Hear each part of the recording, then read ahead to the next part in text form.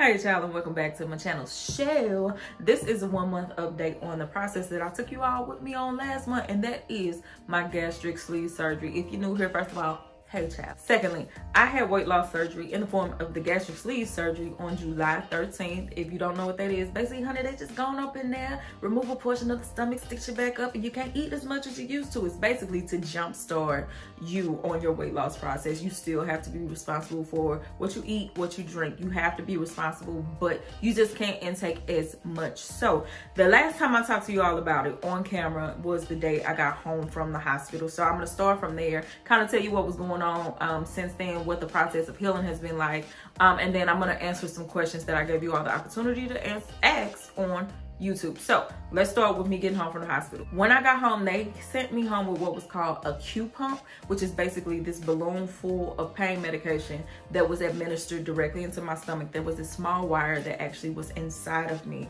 and when the pump deflated, I had to remove it. When I tell you that was a godsend, like literally since I've been home, even though it was a major surgery, I have not taken pain medication one time. They sent me home with some good stuff. And when I say good, I mean good. And it's still sitting on the counter because I didn't need it. That pain pump took care of everything. The only pain that I have felt physically is a little muscle pain, like right at the big incision by my belly button where they actually removed the stomach. I felt some muscle soreness there. It took about 3 weeks for that to stop hurting, but it was never hurting enough to the point where I had to take any pain medication. I'm able to drink. Like today, we got home from a road trip. The whole time there, I had a 16-ounce bottle of water, and then I had a 32-ounce cup as well. I was able to drink those within the 5 hours that it took to get from Tennessee to Missouri. As far as eating, I eat in very small portions, but I eat often. So I'll eat something, and then, you know, your surgeon says in order for you to really get the nutrients, don't drink anything for 30 minutes. So my process of eating is I eat a little bit until I start hiccuping, because that's usually a sign that my body is getting full, right? So then I stop. I wait 30 minutes and then I drink something, and then I stop. And then probably an hour or so later, I take a couple more bites. So I'm able to get my protein. I feel good. I'm not starving. This has been an amazing process. Now let's talk about weight loss. I took some notes on here so I won't be on here rambling. We can, you know, just go and get down to the facts and get on out of here saying. So weight loss, I've lost 30 pounds to date. I will say I have hit what is called the 3-week stall. And what the 3-week stall is usually if you're going through this process, you do the liquid diet before surgery, you do liquids after surgery, and then around 3 weeks is when you start introducing foods back into your system and your body's adjusting. Sometimes you stop losing weight at that point because your body's still healing, still shifting. So I did do that. I have not lost any weight in about a week or so, but that's completely normal. But yeah, overall, I've lost 30 pounds, and I can really tell it in my face. When I look at my body, I still see my body as is, but I'm gonna show you a picture right here. So yeah, I've lost 30 pounds. As far as scarring goes, if you look right here, this is the surgery scar, and it's actually starting to fade, but to me, that's not really major. So I don't feel like I was butchered or anything like that. So let's rewind a bit. So I told you that after surgery, you have to do the liquid diet or whatever. And so my surgeon actually gave me the okay to kind of advance a little bit. So I did it for like a week and a half. And then I went to soft foods. Soft foods to me that I was comfortable with was tuna salad.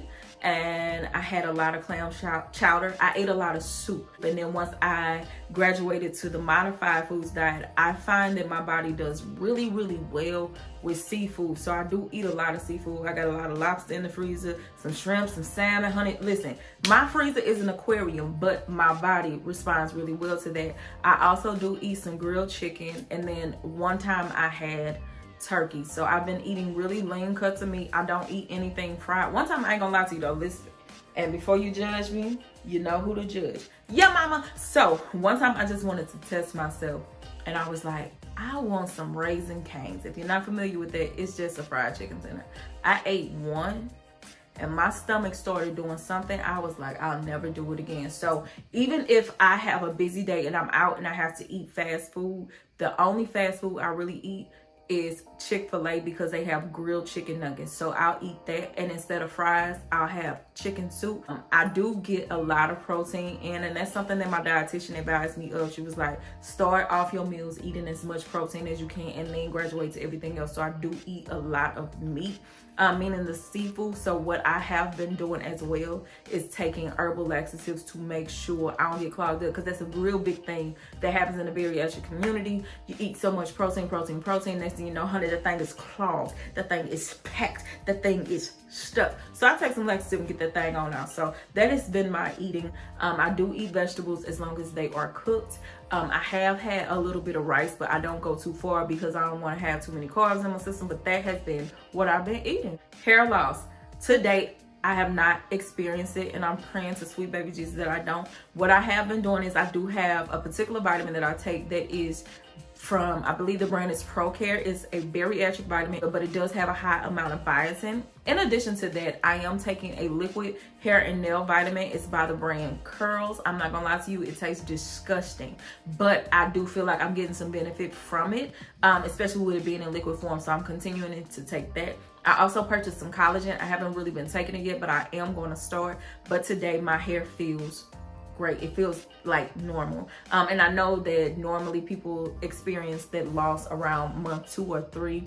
I'm praying it doesn't happen to me, but I will keep you all updated. But to date, no hair loss. There is one thing I want to talk to y'all about: hormonal changes. So at first, when I got home, I felt like myself. I felt normal. But what I found was, as I've been home more, I've been experiencing shifts in my hormones. I thought it was just mood swings, but then I started thinking about it. This only happened after surgery.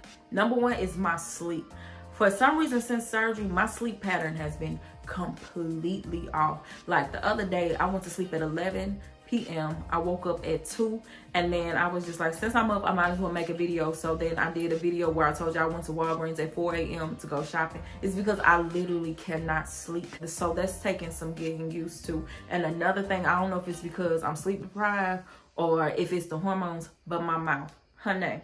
I already, listen, I'm a very vocal person. I tell you what's on my mind, I tell you the truth, not shoot it to you straight. But since surgery, my words have been a little bit harsher than usual. I ain't trying to be mean, you know, it's something going on internally. So it's like my emotions are impacted. Like when I feel good, I feel really good. But if I am annoyed, everybody gonna know it. So my husband even told me, honey, you've been snapping at me a little bit too much. Just like everything is just a trigger to me. So that's something to get used to. I've never had surgery, so I didn't realize that it could impact my hormones the way it does.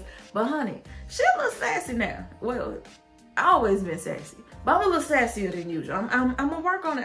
I'm gonna work on it. So that is all of the updates that I can think of off the top of my head that I wanted to tell you about. So now I'm going to get into the YouTube questions. Someone asked, what advice would you give someone wanting the same procedure? I would just say, know that it's not an easy out. Recovery from surgery, in my case, has been good, but that's not always the case for a lot of people. So just do a lot of research on your surgeon, research on the process that is best for you, be it lap band, bypass, the switch, do a lot of research, because this is not a decision to take lightly. Like, you putting your life in somebody else's hands. So do a lot of research and don't do it until you're 100% sure on the decision. I'm in a group with some people and some of them are like, I'm really not sure that I want to do this. And I would just say, don't do it until you know this is the last resort for you. Do it when you're 100% confident. And if you do it and you have a surgeon that you're completely trusting, just know that what's supposed to happen is going to happen. It's completely normal to feel some form of anxiety while you're going through surgery, especially the day of surgery. My blood pressure was high, and I don't even struggle with blood pressure, but my doctor knew it was because I was anxious. So if you are nervous about it, just know it's completely normal, and just trust the process. That's all I can say. Research. Don't do it until you're sure. And once you have made the decision and you're sure about it, trust the process. The next question was, do you feel like your support system is consistent? Your YouTube subs don't count. Hey, City Gang. How soon after? Oh, she got a few questions. Okay, so the first question, do you feel like your support system is consistent? Yes. My family have been very helpful to me. My husband has been amazing. He wasn't on board with the decision at first, but He loves and respects me, and so he has been very helpful. Honey, one time he had to give me a bath after we left the hospital. It's been that deep. So I can say that I have been very blessed. To everybody in my inner circle has been 100% completely, consistently supportive of me, and I appreciate it.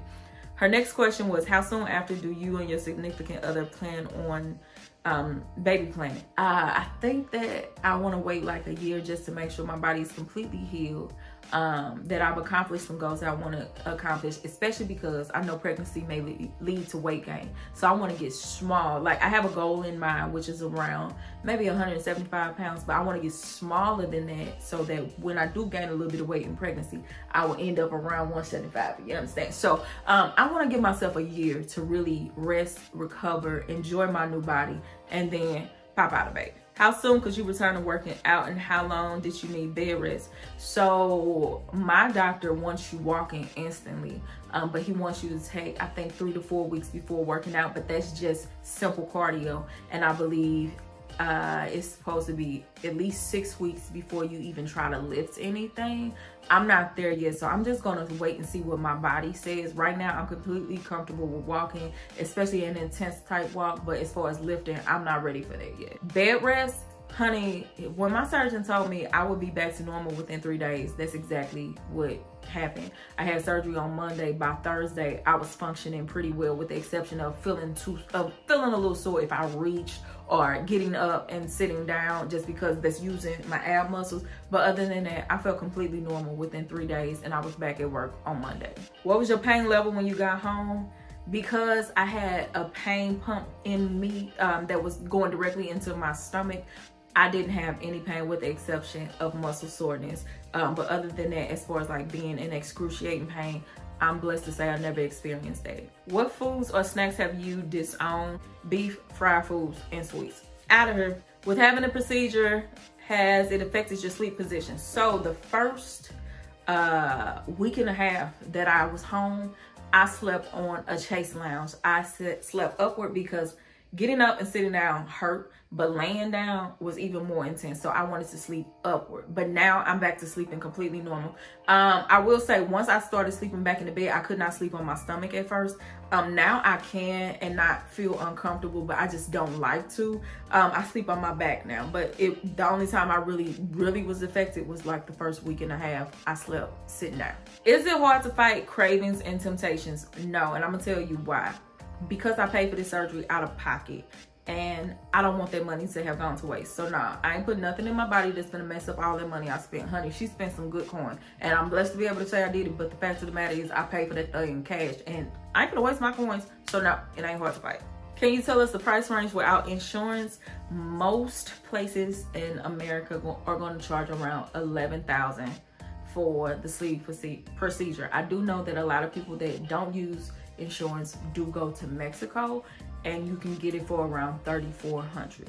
But I wasn't comfortable doing that, so I did do it in Missouri, and it was $11,000. What's the worst part about the whole thing? Social activities. So if I'm with family, with friends, right now with us dealing with Rona, I ain't really going out no way. But when I am with them and I see them enjoying foods and stuff, and then I have to kind of curb what I'm doing to make sure that I don't get sick. Sometimes I feel like I'm missing out, but at the same time, I'm like, honey, you done had all the macaroni you ever need. You done had all the candy you ever need. You ain't missing out. You gaining something better in the future, but for the moment, it does kind of sting. Especially like me and my husband went out of town. He was able to enjoy some things. I'm just like, ooh, I wish I could eat with him, because that used to be a thing, honey, but I can't do it no more. So just adjusting in social situations, that can be difficult. But other than that, my mind is focused on the prize. I ain't tripping off nothing else. How is your energy level? Lower than usual, only because I'm not getting in as much. And I'm not drinking as much. Even though I can hit my goals for the day as far as eating and drinking, it takes a long time, so I have to space it out. So if I'm doing a lot of physical activity in a day, it can be very draining. Do you feel tired, or do you just have more energy now? I'm tired a lot more, especially because I'm not sleeping as well. So I'm not eating a whole lot at one time. I'm eating a lot less than I used to, and I'm not getting a lot of sleep. So my energy is a little lower than usual, I will admit that. But I do drink a lot of Gatorade Zero to try to help me replenish my electrolytes. I drink a lot of water, but yeah, my energy is a little low. Have you bought a super cute outfit for your new weight?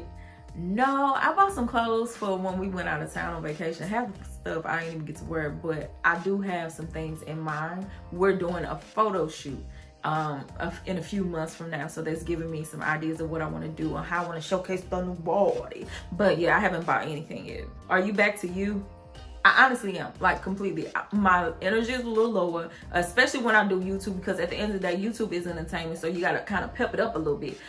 It's a little harder than usual now to tap into my extraness, but I do the best I can. So overall, I do feel back to myself, just a little tired. What was your first 9-scale victory? Being able to see more of the facial structure that I actually have versus feeling like, you know, real marshmallow, real swollen face. See, that was God telling me to shut up. Hold on. What do you do to substitute for cravings for things that you want that you can't have? So when I want something sweet, I do eat an Outshine popsicle that says no sugar added. I have had some sugar-free candy, but you gotta be real careful with that because it got the sugar alcohols and them things that send you to the toilet. But that's been pretty much it.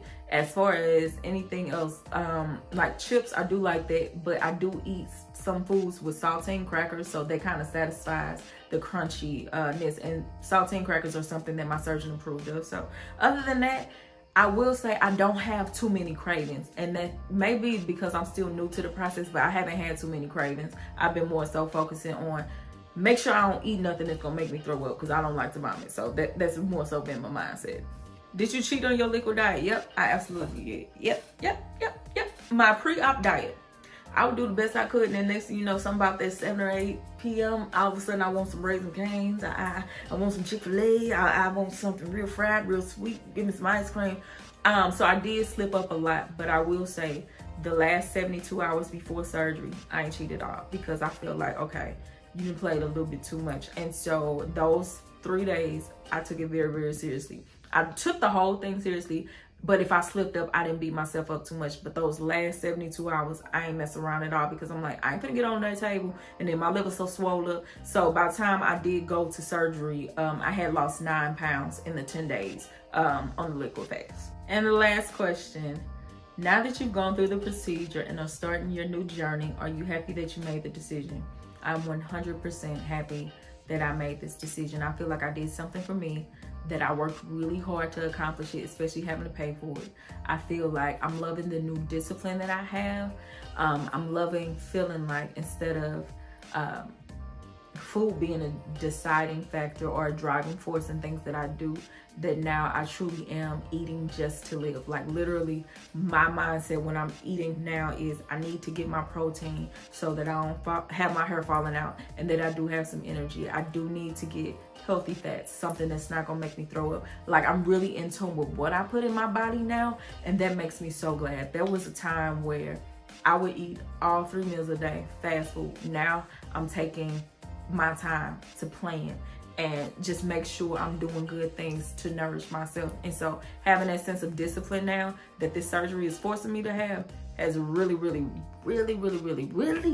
made me really proud. So yeah, I don't regret a single thing. So there's the last question, and I will come back to you all in 1 month with my 2-month update and let you know how life been treating you, girl. So I love you, you love me, we a happy family, and I'm out of here. Bye, honey.